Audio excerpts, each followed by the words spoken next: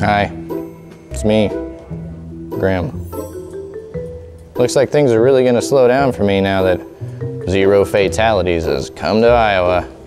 Once people start taking responsibility for their driving, my numbers are gonna take a really big hit. So I've had to join the workforce.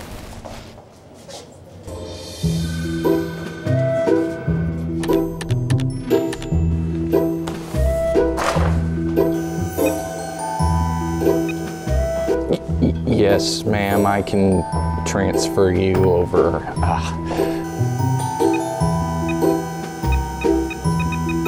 Oh, I'm sorry, ma'am. Hold on. I'm new at this. I miss crashes. I mean, why do people have to be responsible for their actions? I've been counting on those drowsy drivers, the ones who don't believe in wearing seatbelts, the buzz drivers, the aggressive drivers, oh, and the cute little ones who think they can multitask. They can't. They really can't.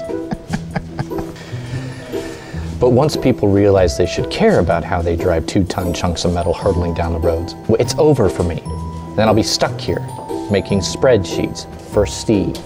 No, where did that column go? So why not help a guy out?